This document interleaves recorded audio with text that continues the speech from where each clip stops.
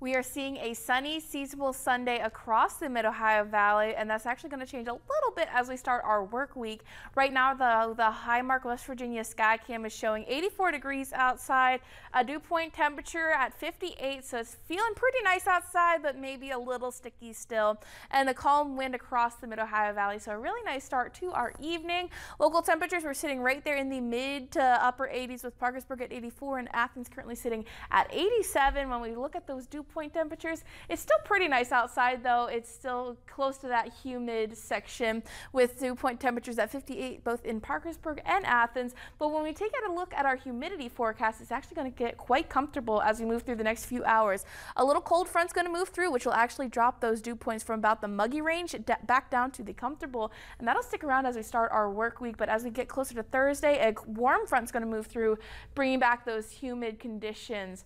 Our radar and satellite is showing that cold front getting ready to move through over the next few hours, and this high pressure system up over Wisconsin is actually going to move in, bringing with it more dry and actually a little bit cooler temperatures as we start our work week.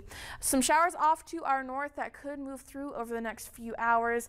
You might hear a rumble of thunder or two, but generally speaking, it looks like it's going to be pretty quick as it moves through. Should be out by about 5:30 a.m. with just some few clouds and maybe some patchy fog. Depends on how quickly that moves through and clearing that we'll see.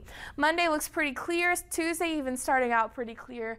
And as we move into Wednesday, we're going to continue to see those clear conditions with bright sunshine, so definitely get outside and enjoy the start of our work week. Tonight, though, we might see some of that patchy fog with an isolated shower, temperatures dropping down to 63 degrees outside. And overnight, we will have an isolated storm as that cold front moves through, but it looks like it's going to cool down quite quickly, going from about 80 down to 70, but being 63 degrees by 6 a.m. That 7-day forecast looks pretty nice. We're going to be down in the low 80s to start off our work week, which will be a nice break from the 90s where we ended the work week last week. Nighttime temperatures down near 60, so that's definitely going to be a little change from what we have been seeing.